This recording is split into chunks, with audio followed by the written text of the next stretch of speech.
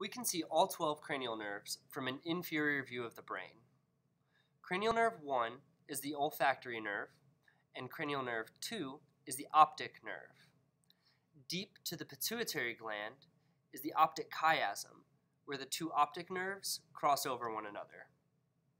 Cranial nerves 1 and 2 originate from the cerebrum, and the other 10 sets originate from the brainstem. Cranial nerves 3 and 4 originate from the midbrain of the brainstem, and we can see cranial nerve 3, the oculomotor nerve, right below this D here. It originates anteriorly on the midbrain. Cranial nerve 4, the trochlear nerve, originates posteriorly and comes around laterally. Cranial nerves 5, 6, 7, and 8 originate from the PONS of the brainstem.